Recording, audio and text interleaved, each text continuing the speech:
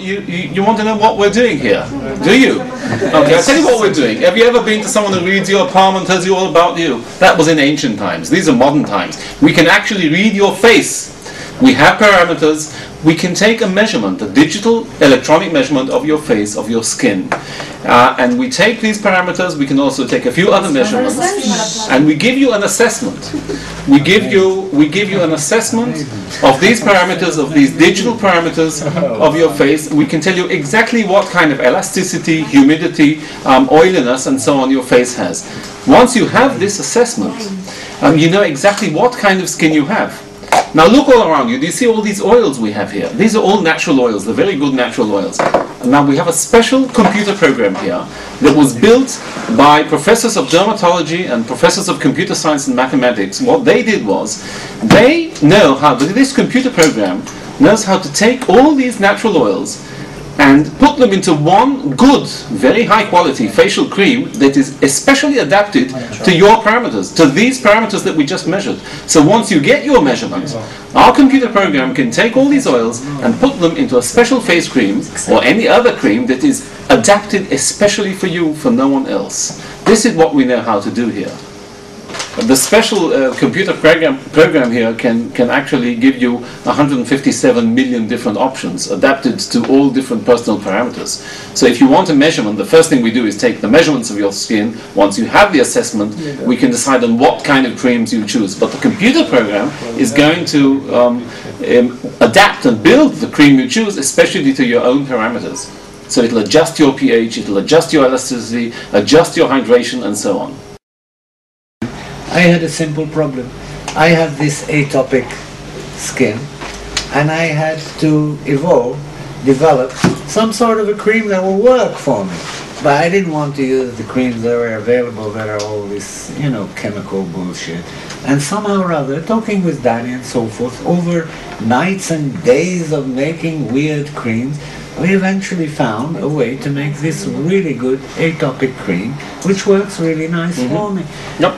Simultaneously, I have this wife who had rosacea, and her rosacea, she's tried everything. Of course, she's Danny's friend, so she's had all the I also treated her very successfully. And other things and so forth. And then we started. She didn't want to take the pills anymore. Yeah, she didn't want to take the pills. Because I could treat her with pills.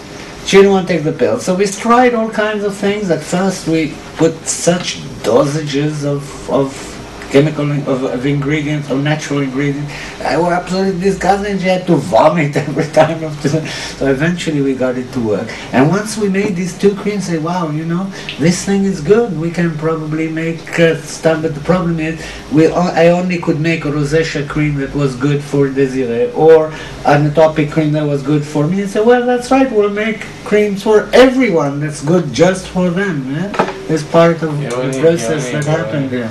Yeah. We live on a network. Every single capsule, they go through the scanner to make sure that you're the right capsule. Once the capsule goes through the scanner, I know it here, and then I will replenish them online in real time, and they don't have to worry about inventory ever again. They will always have full inventory. Things will work for them. Maintenance of the skin is an important thing to do, so that's the image we're projecting, as opposed to others who might say, if you put this on, you become beautiful.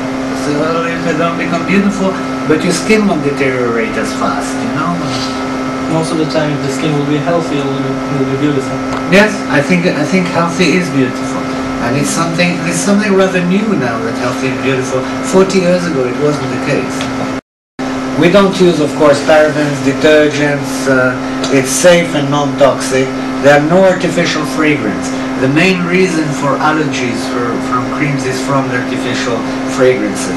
Here, fragrances are provided from natural essential oils, which you have looked at when you came in, those little things.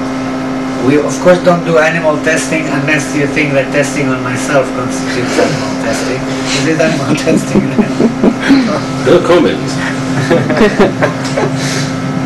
And we are a capsule system which is 100% recycled.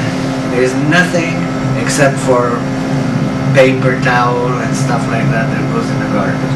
Everything you use, you return to me.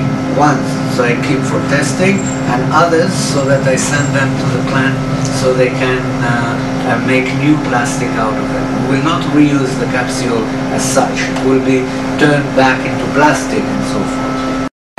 Danny and I looked at that a lot. This is really our brains, right? That's where we combine Danny and I is in the algorithm. Danny's knowledge, my ability to create systems. Most of the cosmetic companies in the world today are trying to understand these metabolic functions of the skin. It's become a major theme in cosmetic industry. So they put millions of dollars into research. So cosmetic research and development focuses on two main areas: formulation and novel metabolic pathways. Novel metabolic pathways is understanding what all kinds of different molecules are doing inside these cells, and then they say, oh, we found a new something that happens inside the cells, and we're going to intervene, we're going to make it better. Formulations is just putting different chemicals inside the cream and making the cream a little nicer to apply or hold for longer or behave in a different way. So what they do in the R&D is mainly formulations and the novel metabolic pathways. Why do they need novel metabolic pathways? What they say is, look, this is more than a barrier function. Here's the epidermis. We're going to actually interfere with things that are happening here, with the proliferation of cells and so on. Usually the metabolic pathway behind this R&D is solid, but whatever they put in the cream doesn't really work. For example, cosmetic companies come out and say, look, we have pro-collagen in our cream, or collagen, or elastin, or the second cousin once removed of elastic fibers and things like that. It's nice, it's a good sales pitch, but it never penetrates the skin. It doesn't do anything here. And if they have a molecule which will actually interfere with the behavior of the fibroblasts, it will probably have to be a medication. And some molecules do that, but they're not in cosmetics, they're in medication. So in most, I'm going to read this out, because in most of the major pharmaceutical companies, research and development is geared towards complex and often novel metabolic pathways, and the production of ingredients that may interfere, change or correct these pathways. There's sometimes some evidence for beneficial effect of these ingredients, but quite often the novel ingredient has a logical scientific connection to a metabolic skin function, but very little evidence of having any actual effect. Does that make sense, what I just said? Ishi's emphasis is not there. It's on natural formulations, personally adapted to restore barrier function. So we're looking much more at the mechanical function of the skin. Some of the natural oils actually do have more than mechanical function. They do penetrate the skin a little bit and do something, but mainly we're looking at the barrier function of the skin, and we're adding the right oils and antioxidants to it. Smart, clean, healthy, personal, and convenient, with all the different choices, and the brochure, and as Joseph mentioned earlier, some of what I just spoke about the parameters, the hydration, the oiliness, elasticity, actually appear on the brochure as a kind of standard text. The final product is an oil in water emulsion. Now, any mixture of oil and water is called an emulsion. I told you yesterday, that's why it usually looks white, because the oil, when it's emulsified, turns into little spheres and bubbles, and that's why milk looks white and creams look white.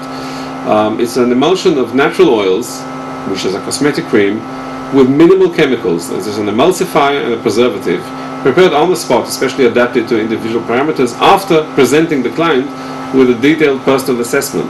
And all products increase the barrier function of the skin and convey a good feeling.